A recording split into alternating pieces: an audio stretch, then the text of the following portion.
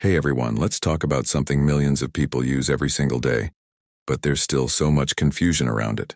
The birth control pill. Is it a miracle worker? Is it secretly dangerous? The truth is, it's complicated. So let's break down the real risks and benefits in 3 minutes. First, how does this tiny pill even work? It's not magic, it's science. Birth control pills contain synthetic versions of hormones your body already makes, usually a combination of estrogen and progestin. These hormones work together to stop your body from releasing an egg. That's called ovulation. No egg, no chance of pregnancy. It also thickens your cervical mucus to block sperm and thins the uterine lining. Now, there are 2 main types.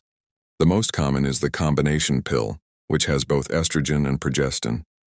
But if you can't take estrogen for health reasons, there's also the progestin-only pill, often called the mini pill.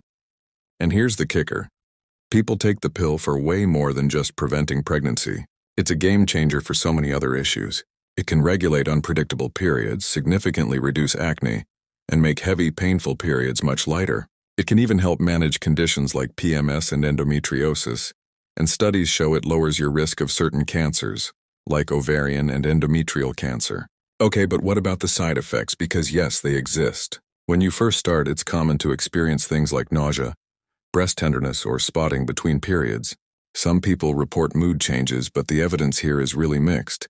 It truly varies from person to person.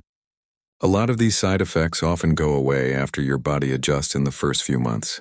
Now for the serious stuff, you've probably heard about blood clots. This is a real but rare risk. The risk is highest for people who are over 35 and smoke, or have a history of blood clots, certain types of migraines, or high blood pressure.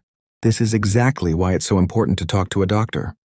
They'll screen you for these risks to make sure the pill is a safe option for you. For most healthy people, the risk is extremely low. So what happens when you stop?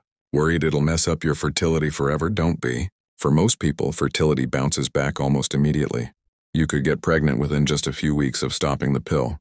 In the long term, it's considered safe for most healthy individuals. Ultimately, the decision to take the pill is deeply personal. It can be an amazing tool for managing your health and your life, but it's not a one-size-fits-all solution. The best thing you can do is have an honest conversation with a healthcare provider. They can help you weigh the pros and cons for your body and find the right fit. Stay informed and take care.